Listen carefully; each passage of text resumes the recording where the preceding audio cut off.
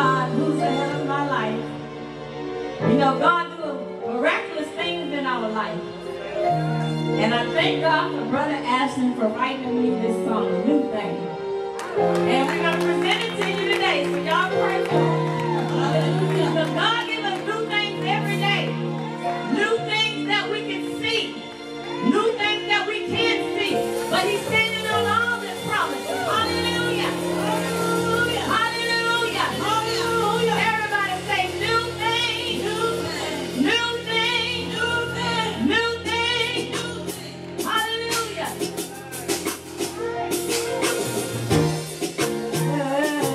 Yeah.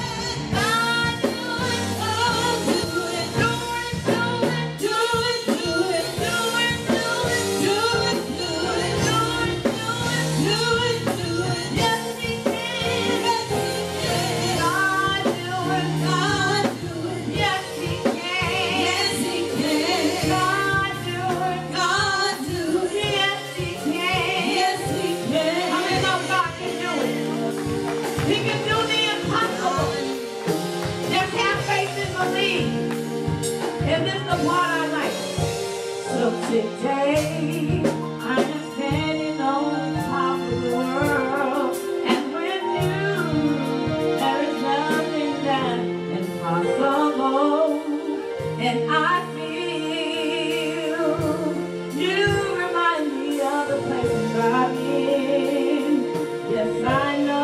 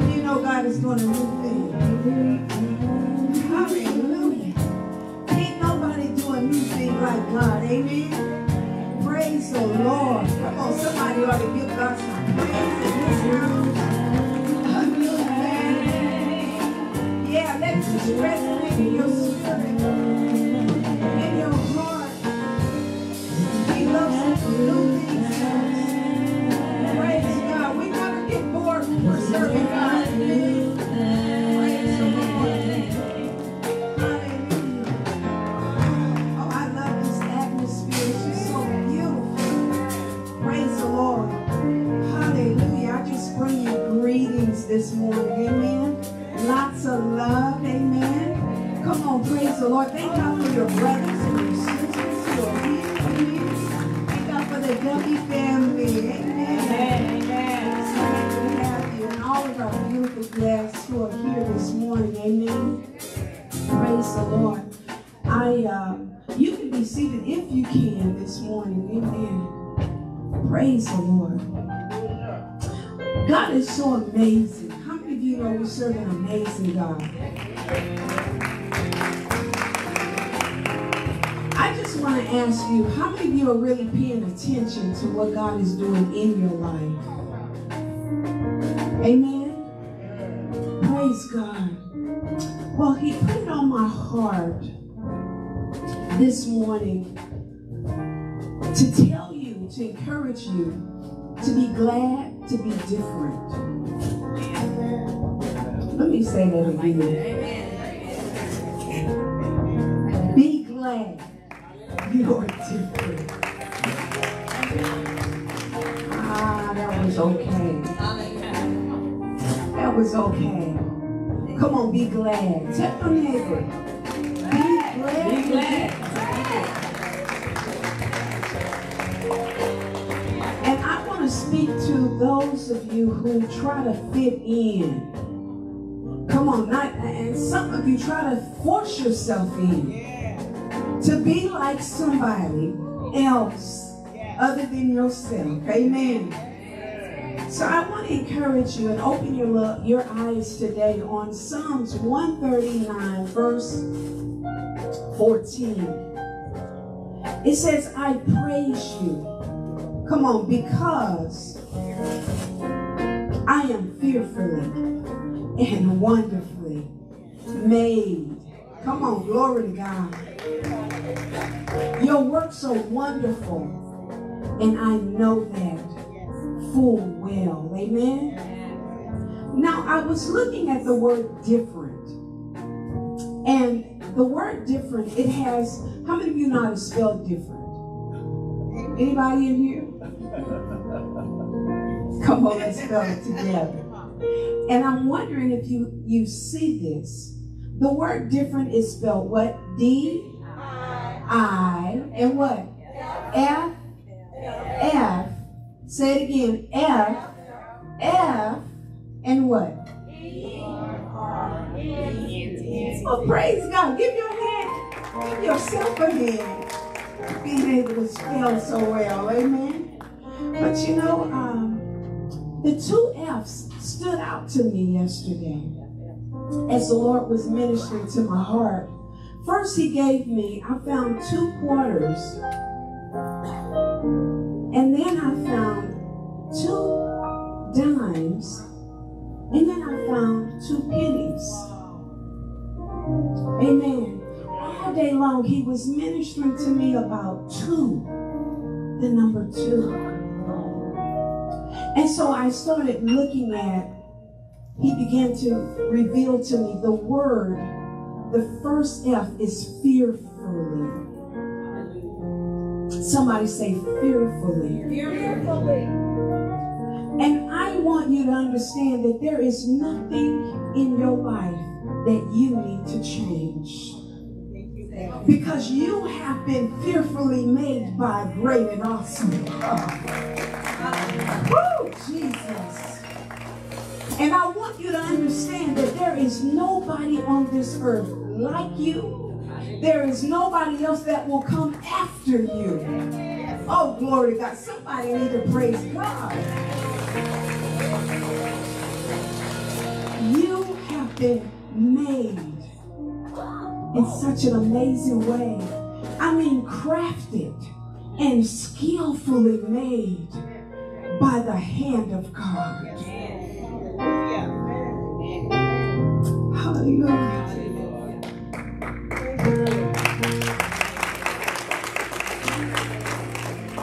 I thank God that he did not make me out of a machine.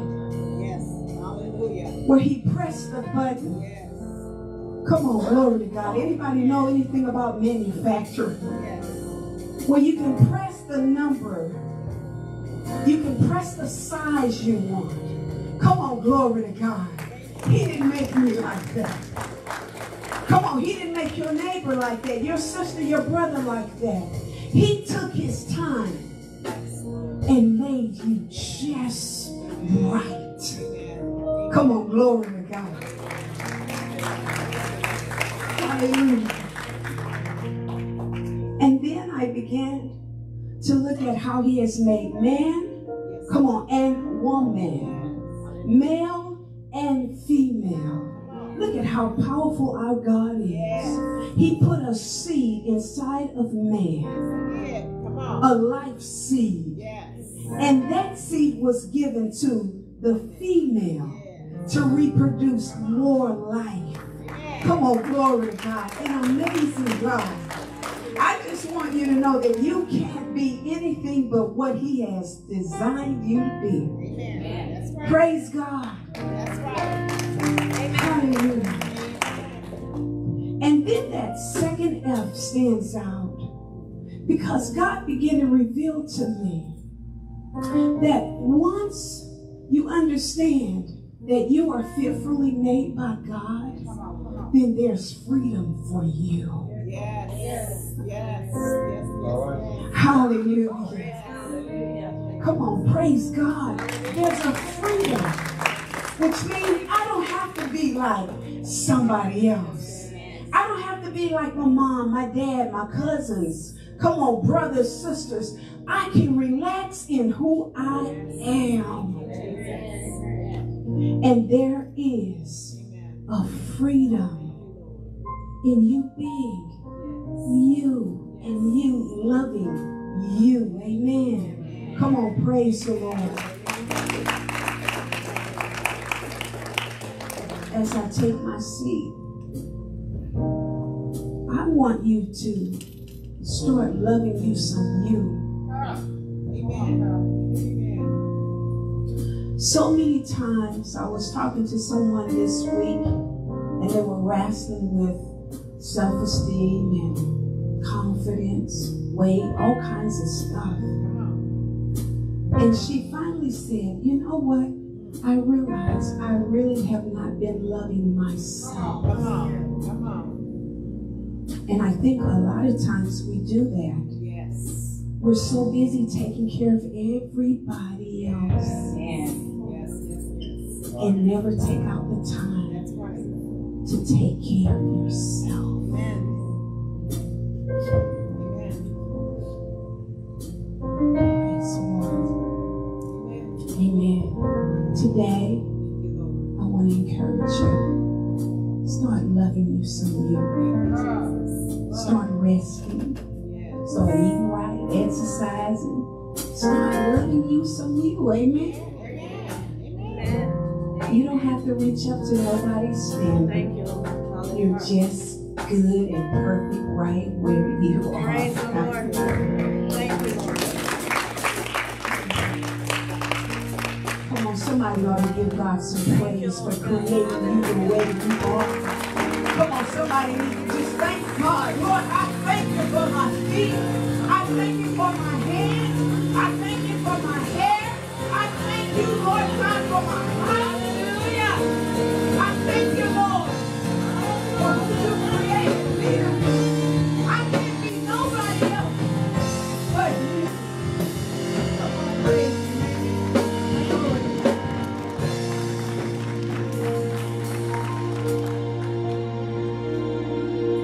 How many want to know to get to know Jesus? I pick it back. She said, love yourself.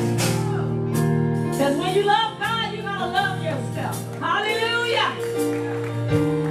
Get to know Jesus more. Get on your knees and pray more. Read your word more. Get intimacy with God.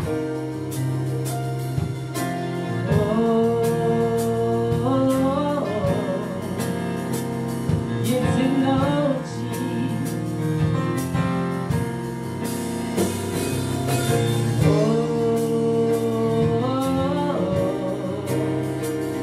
Get to know Jesus.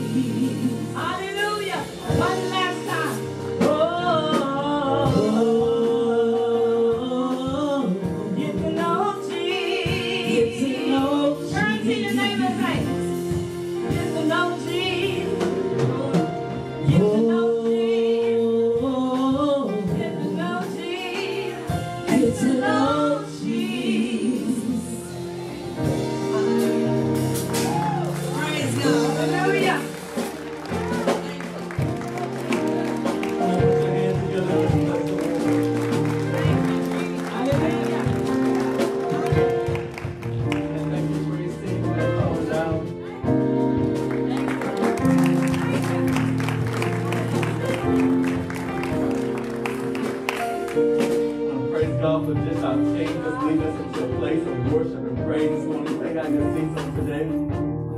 Our beautiful song, Ashley wrote. Amen. I also want to make sure I give credit to the other Ashton who just able to. These are two awesome young men who just, even at the age where they are, they're here every Sunday, they're here practicing, they're here serving, amen. And they help you to get into the place where you need to be. So I just appreciate each and every one of you for what you're doing. Come on, bless the Lord one more good time. Let's praise Him.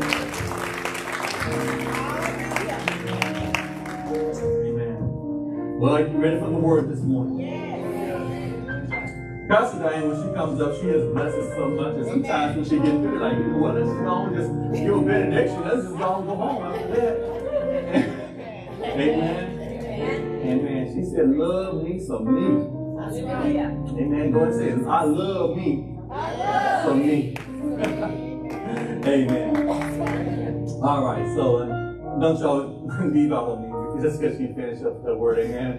Give me just a few minutes of your time. And I've been working, preparing this word. You need to hang in just a few more minutes. Amen. Amen. Well, praise God. My son, Trey, introduced me to this man named Myron Golden. He's an author and a public speaker. He goes around the United States and he talks to people about gaining wealth. He himself is a multimillionaire. So it's not me on how to be a millionaire today. Amen. That's not the message. Praise God. But that was a concept that he used that just stood out to me. And he was saying that he teaches a principle called the history and the mystery of wealth. And what he says in this concept is that you cannot solve the mystery of wealth until you understand the history of wealth. And as he goes on, he began to talk about the history of wealth in the world, not just the United States, but throughout the world. And he was just saying that from the beginning of time, going all the way back to the garden, from the beginning of time, all the way to the year 1750, that economics was decided by agriculture. Who owned the land owned the wealth. So those who were landowners and they were able to harvest the land, or they were able to plant seeds and to bring in a harvest, but then they are the ones who had gained the wealth. And what they would do is they would allow peasants to live on the land and they would work the land for them. And when they worked the land, they would bring in the harvest, but the harvest was not just for them, it was for the wealthy owner, the landlord of that time. And this went on from thousands of years until around 1750. In 1750, that was a switch. That was a shift. Everybody said shift. And shift, what began to happen is that wealth began to change from agriculture over to the industrial age. They began to create machines to do what man was doing and to do it even faster. This is when they came out with the cotton gin, the railroad. Factories at this time were designed. Assembly lines were designed during this period of time. And it stayed there for a period of time. So if you had the machines, then you was the person who was going to have wealth. But around 1950, there was another shift. Everybody say shift. Shift. And this shift lasted from 1950 to 1978. And we moved from the industrial age into the distribution age. Because of the fact that wealth was being created so fast through the industrial age, well, then they had to find a way to get this product out to the consumer, the customer. And so they began to bring about outlets. This is when malls began to pop up all over the place. Infomercials began to take place. And then now it begins to be that if you own those things, or if you could start your little store, you could gain wealth that particular way. And that lasted until about 1978. And it still goes on, but this is where the majority of the wealth was was coming from. Then in 1978, there was another shift.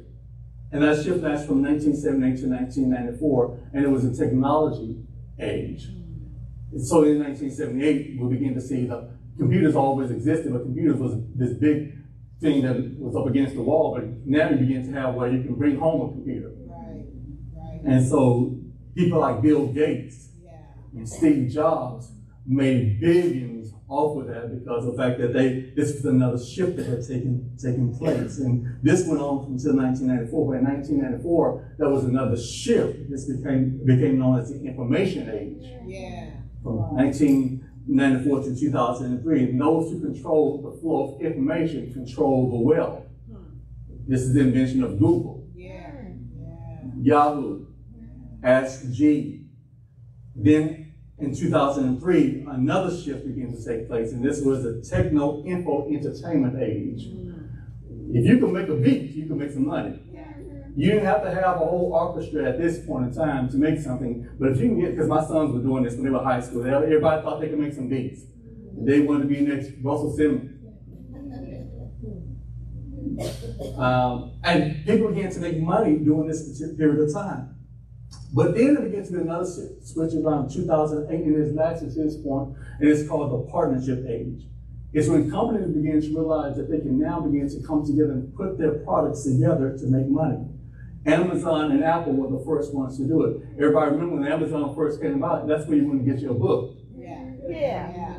That's what you use Amazon for. But then Apple created what was called the apps, the App Store.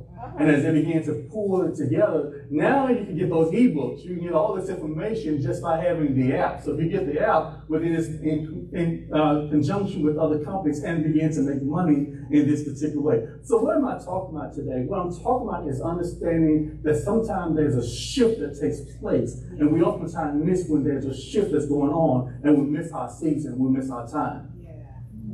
The word says in 1 Chronicles, the 12th chapter, verse 32, it says, "And of the children of Issachar, which were men that had understanding of the time to know what Israel ought to do, the heads of them were 200, and all their brethren were at their commandment." In other words, because of the fact that they had knowledge, everybody else followed them because they knew what to do. The word time, it actually could be translated to mean opportunity, because they understood the opportunity.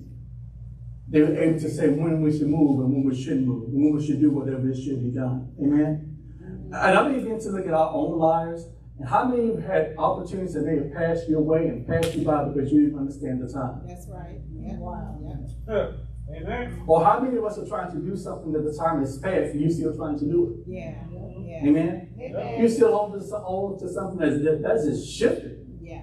Amen? No one is doing it that way, no one is doing that, but you're still trying to keep on doing it. And sometimes what we do is we try to hold on to our traditions. Amen? That's right. Instead of understanding where we are at a moment in time. Can I suggest to you that we're living in a time where we're seeing a shift that's taking place before our very eyes? Amen. Yes, it is. Amen. Oh yeah. Yeah. There have been a lot of things that have brought about the shift. I also want to submit to you that COVID has brought about a shift. Yes, right. it That's is. right. Yes. We've gone through this period of time when we were shut down for what, 2 years or so, where we were at home and some of us as pastors, we kept our doors open here. We just kept, nobody with me was showing up, amen? And there were Sundays when it was so bad until I would show up in front of a camera, and my son Ashton and I, and we would just keep on having church. We never did stop having it. But there were others who decided, we'll shut down because somehow we figured that people are always going to be the same even when it's all over. When we began to come out, we began to realize that people were different than how they were when they went in. Yeah. Amen. Amen. We have a whole economy that is suffering right now because employers can't find enough people to do the jobs. Where are the people at? Because people decide, you know what, I can do my job at home. Yeah. That's right. Once they figure out they can work at home, man, why do I need to show up at your job for? That's right. Amen. Amen. But shift is also taking place in the way that the church operates, in the way that it runs, because now we've got to a place where we figure, you know what, I'm tired of going to deal with them folks anyway. I can just stay at home now. We have to recognize the shift that is taking place. But then here's what we got to do is we got to understand that our God is always in control. Yeah. And if he's in control, but then we got to say, God, what are you doing right now? What are you speaking right now? Amen. We sometimes miss it because we're holding on to an old vision that he gave us or an old word that he gave us instead of finding out, God, what are you saying right now? You're missing me. You're missing me because when we get to talk about what's happening, this is true in your life right there where you are. Amen. Whether it's with a relationship, whether it's with your spouse, whether it's with your children, what used to work, you got to understand, God, what are you saying for me right now? Amen? Amen. Because you know how it is when we get a good thing, we want to just keep holding on to the good thing. Right. Right. And then we fail to realize that good thing is not flowing the way it used to. Amen. So today I want to talk to you about understanding harvest time. Everybody say harvest time. Harvest time. Let's pray. Father, I want to thank you right now for the word that's about to go forward and for those that you've drawn this place to be able to hear and to receive this word. In Jesus' precious name we pray. We thank you, Lord. Amen. Amen. Webster Dictionary defines a season as any of the four divisions of the year. And it's also described this way: the time where something takes place. And another definition for it is the fitting time. Yeah. Fitting time. Most of what we do in our lives is based or influenced by a fitting time. School operates at a period of time. We know that school's going to start in August, and we also expect it to end in May. Unless you fail something, you'll be going to Sunday school. Otherwise, when it's time for the end, it's going to end. That's how we operate in our school system. We also understand this as far as produce is concerned. Foods are produced at a period of time. There's some food that you can get in the wintertime, but you can't get it in the summertime. And there's some food you can get in the summertime, but you can't get it in the fall time because there was a certain season to get it. You may crave it all you want to, but you're not going to find it anywhere because you have to be able to get it when it's time for you to get it. Amen? Amen? Most of the things that we do is influenced by season. Where we choose to live is influenced by times and seasons. Some of us like living in the South because of the fact that we know that during the wintertime we don't have to deal with a lot of snow. Some people rather move further north because they know in the summertime here, good Lord. Amen? It's going to be hot. We understand those things. Some people's attitudes are different during periods of times of the day. Some of us are more excited and more energetic when the sun lasts longer in the summertime than we are in the wintertime, because in the wintertime, we know it's going to get darker sooner. Right. We are all formed by fitting times. Yeah. The word says in Galatians, the 6th chapter, verse 7 through 9, it says, "Do not be deceived. God is not mocked. Amen. For whatever a man sows, that he will also reap. For he who sows to his flesh will of the flesh reap corruption. But he who sows to the Spirit will of the Spirit reap everlasting life. And let us not grow weary while doing good, for in due season we shall reap if we do not lose heart." I want to read that last verse in the Message Bible because it reads this way: "Do not get tired of doing what is good. Don't get discouraged and give up. For we will reap a harvest of blessing at the appropriate time." Whenever we have the opportunity, we should do good to everyone, especially to those who are the Christians and brothers. Amen?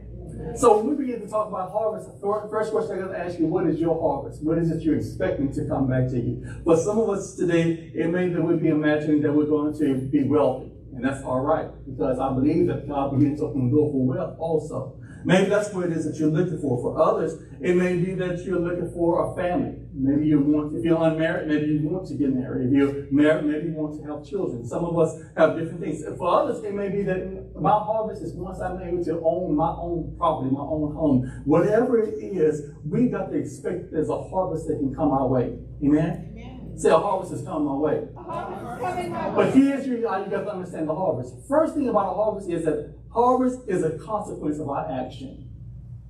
A harvest is a consequence of your action. You will reap whatever you sow. Say it with me. I reap what I sow. So what does that mean? In verse 8 through 9, what he is saying to us is that whatever it is that we put into the ground is what we're going to get out. Amen. That means that if you sow corruption, you're going to get corruption. That's right. That means if you sow strife, that's right. That means if you sow bitterness, that's what you're going to get back.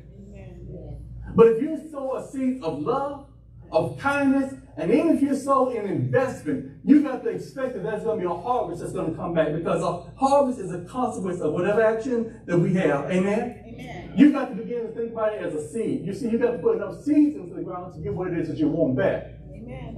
Amen. Because every seed may not germinate. That's right. Every seed may not take place. So you're saying that, you know what, I want to receive. I've heard Pastor talk about this harvest. I want to receive love back. So let me just start loving someone. You love one person who mistreats you, and then you get to the point, you know what? I ain't loving nobody else. Yeah. No. You see, the thing is, just because that one didn't take, what you got to do is you got to keep on loving everyone. Right. Because this one didn't take, but they'll become a harvest because of all the others that's going to take place. That's right. Amen. Amen. Okay, two of you got that. Two of you got that. And that's true with every aspect of your life. If you're looking for a harvest of blessing, then you got to begin to bless other people. Yes. If you're looking for a harvest of opportunity, then you got to put yourself in a position for those opportunities to come. If you're looking for healing, it means you got to do the things that you need to do. Pastor Diane, she's good at this, man. She stays on me because of the fact that she wants me to be healthy. She realized the time I was going through, man, I'm always just feeling just down and something's wrong. And so now she won't let me eat hardly anything. No sugar, no carbs, and sometimes I got to sneak off just to give me a hamburger. Let me see me lying to y'all. Sometimes I do backslide. Amen? But I appreciate that, the fact that she's always on me trying to help me to do the right thing. Amen? And sometimes I'll be acting like a little kid. I'll be looking around for her. I just got me a cake. Where is she? Because I already know she's going to try and take it away from me, or I just get a little piece off of it. But as we begin to do this over a period of time, all of a sudden I begin to find all this, you know what, I feel pretty good. Yeah. You know what, I can walk longer than I used to. I don't feel all the aches and pains that I used to feel. Why? Because of the fact that there was a harvest that was being put into the ground. And as I began to do the things that I need to do, now I'm starting to receive the harvest of it coming back to me. Somebody's going to catch what I'm saying to you. If you're looking for help, it doesn't mean that one day I did it. It means I have to keep on doing it. Because I did it one day and I still don't feel the same way. This stuff is not working, but I just kept on doing it. Until eventually you look up one day, here comes the harvest. So whatever it is that you're trying to get the harvest in, you got to stay with it. You got to keep at it. If you're trying to get that love back, you got to keep on loving.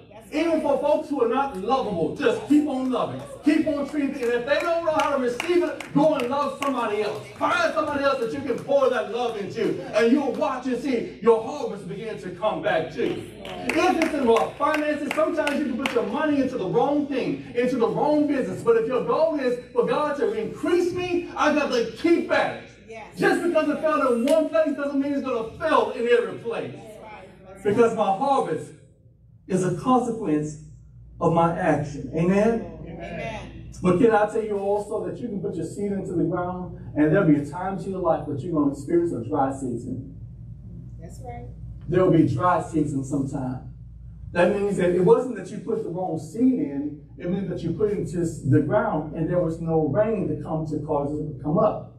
Can y'all catch what I'm saying to you? And so that's the reason why you have to know how to store up.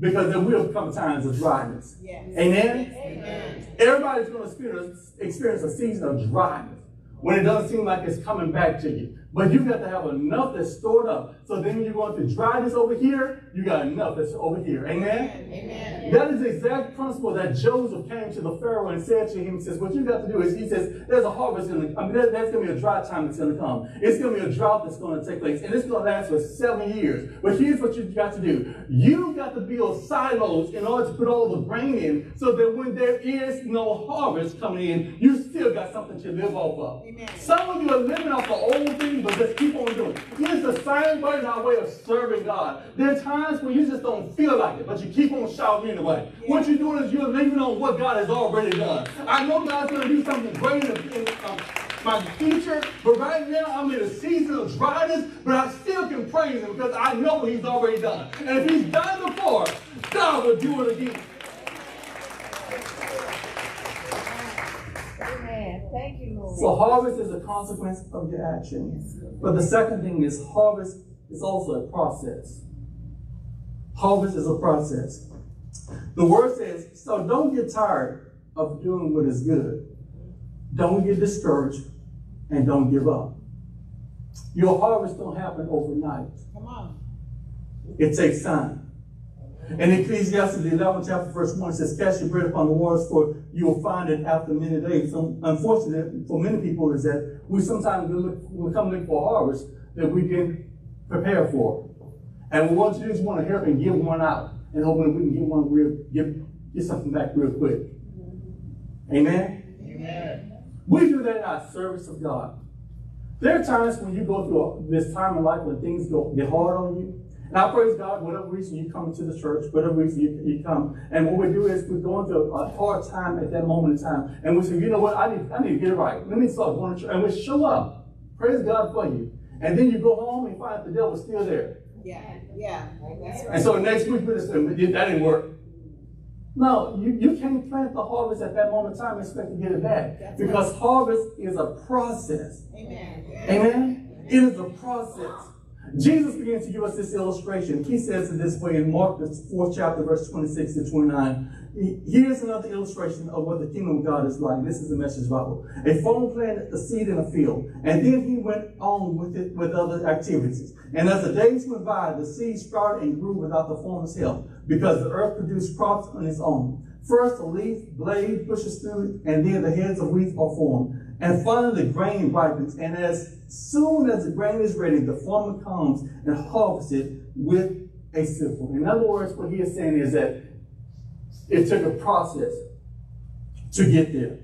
So sometimes we do is we look at other people's lives and it seems like they have this blessing that's going on in their lives, and you know what they got, but you don't know what it took for them to get there. Amen. Sometimes people look at your life and know what you got, but they don't know what it took for you. They don't know. They don't know your story. They don't know. Sometimes look at your family. Your family seems like it's all together. You don't know what hell we've been through. Sometimes they look at it and seem like you're driving a nice vehicle, and they don't know about the time that you didn't have to catch a ride to get to work. Yeah. They don't know about those times. All they can see is where you are at this moment in time. That's right. But you understand that harvest was a process, because you kept getting up and you kept moving forward. You didn't quit and you didn't give up. I'm here to encourage somebody today, regardless of where you happen to be in life, don't you quit and don't you give up.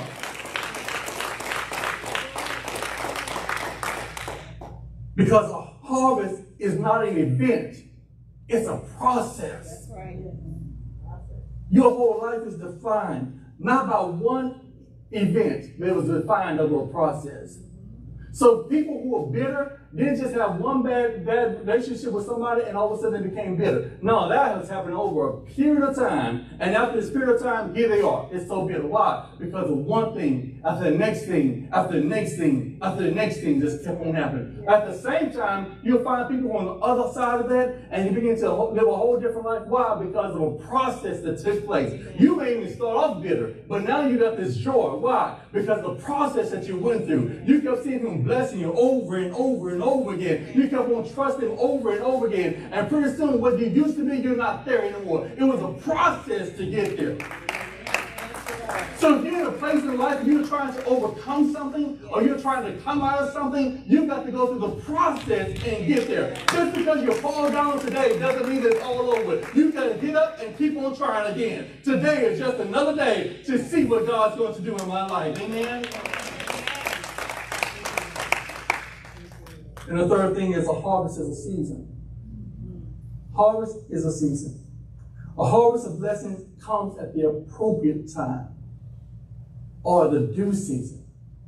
There's a difference between the two Greek words I'm going to give to you, chronos and kairos.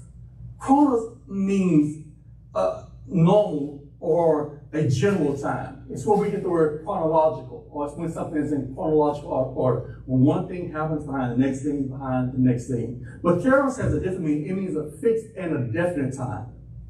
It means the opportune time. It means the right time. And it also means for a limited period of time. Amen? Amen. You've got to be able to understand your harvest means that you've got to know when the appropriate time is. And so as I give you the example of all the millionaires and how they were able to make it, what they began to do, they began to understand what was appropriate at that time. They hit it at that moment in time, and then before you know it, began to pass on. How many of you know of certain actors that used to be on TV, and every time you turn around, they were there? They were like always, like they made every movie. Yeah. And all of a sudden, like, what happened to them? Yeah. Because there was a season for them. That's right. Sometimes we see those people and you see them broke and don't have anything. Why? Because they didn't understand this was just for a season. Yeah. So instead of stacking up what they had, they just kept on spending everything that was coming in. Yeah. Everything was going on. Now they don't have anything. Can't get a job. Amen? Amen. Why? Because it was your season for a moment in time. That's right. Amen? Amen. How many of you bought Cisco album? You don't even know what I'm talking about. Amen? How many people out there that you used to get their albums in Soulja Boy? Okay, I'm going to say all of you. I don't even know what I'm talking about. And there's a reason why you don't know what I'm talking about, because there was a season for that person, and they got to understand there's a season, and before you know it, no one's buying your record anymore. But you made money at that season that was in your life. Amen? You got to understand that when we talk about carols, it means it's an appointed time. It's an appropriate time. It is a limited time. It may be the time for you to get it. You got to get it at that moment in time, because the season may pass you and you missed your season. Amen. Oh, two of y'all are catching me today. Amen. It's very important if you're going to reap the harvest, you got to know God's timing. Yeah. Amen. Amen. So you got to know the timing of the harvest. I have before you an illustration of 3 bananas. The first one is a green banana. And the green banana represents a season.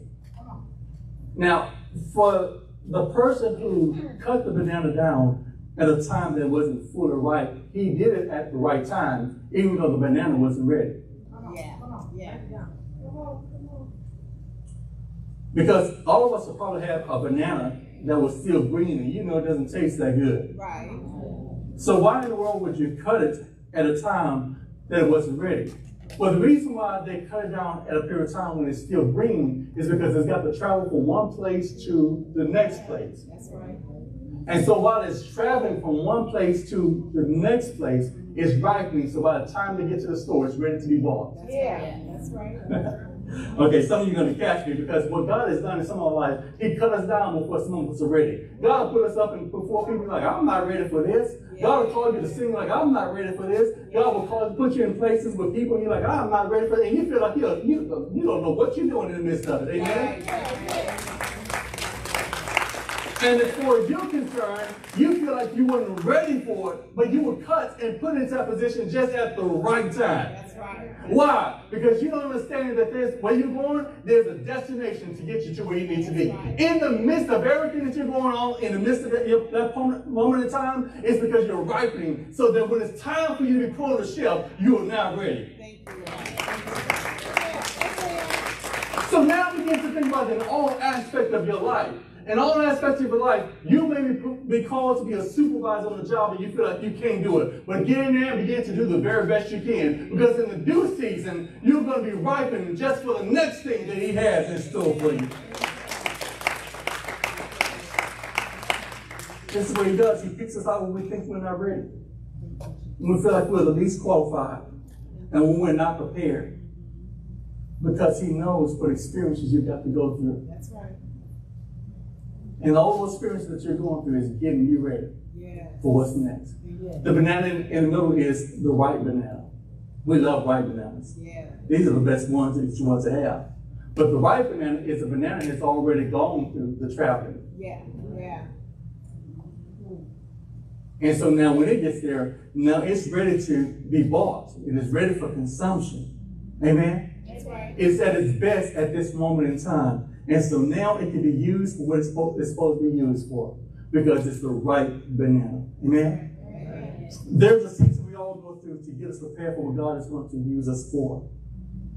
For some of you, maybe just getting started out. You may be the green banana. And for others, you may be walking or you may be adjusting into a different season of your life. And can I also add to it is that there are many things that's taking place all at one time in our lives. You see, for some people, you may be ripe over here, but in other places in your life, you're green in this area. That's right. That's right. You've got to understand where you are at all points of your life. Amen? And just because you're right over here doesn't mean that you're right over here. Right. You've got to adjust to it along the way. Then there's the last one, the overripened banana. Has anybody ever had an overripened banana? A rotten banana? It's not good. Not good at all. What has happened to this banana? You see, it was cut down when it was green. It's traveled from one destination to the next destination. It is traveled from the farm all the way to the store. But when they get there, it just sits on the shelf and nobody gets it. Nobody wants it. And so now, over a period of time, it is turned from being green to ripe to now it's rotten. Can I also suggest that some of us today?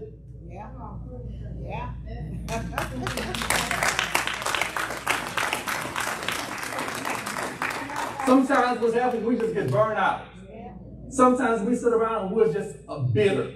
Sometimes we sit around and we're offended. And because of the fact that we're that way, we refuse to be used. And so therefore, we just sit on the shelf. And while you just sit on the shelf, what's happening? Don't nobody want to answer that question. When you just sit on the shelf, what's happening? You sit on the shelf and you just turn rotten. Until eventually you reach a place where you can't be used. Why? Because if somebody tries to use you now, only thing that's going to come out is the bitterness. Only thing that's going to come out there is you're offended by something. So I close with this question I ask you. Which banana are you?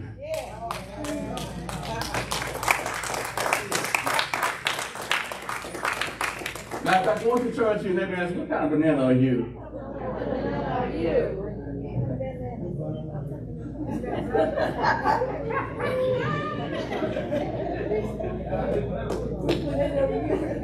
Y'all are pondering that question for a moment.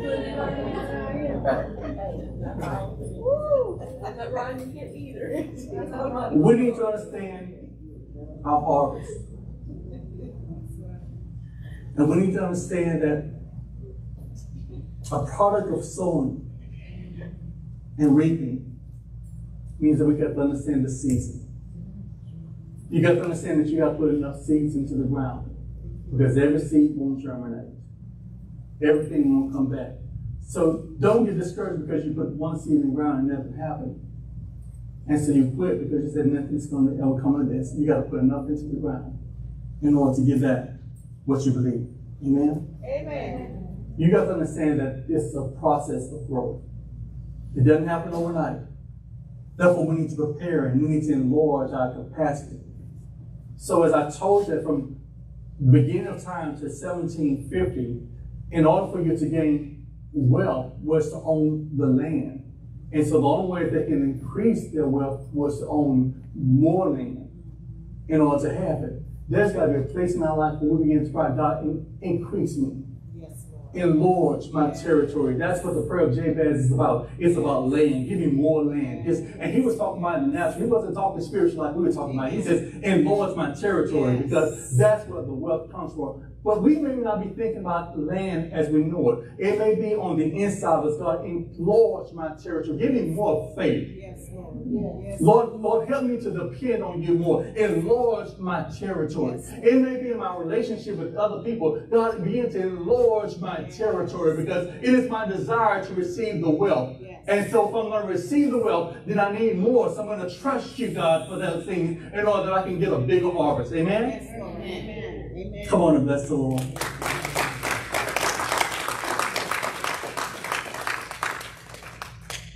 In our harvest time, a season of harvest, a certain period of time, we have to be sensitive to the season and be wise of the time and not miss the opportunity.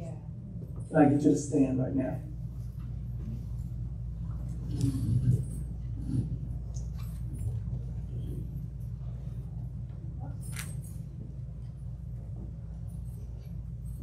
Somebody say it's my season. It's my season. Say it one time, it's my season. It's my season. And it's my time. And it's my time. And what he's going to do is going to be big. Yes, Lord. If you believe that, go ahead and bless. It's going to be big.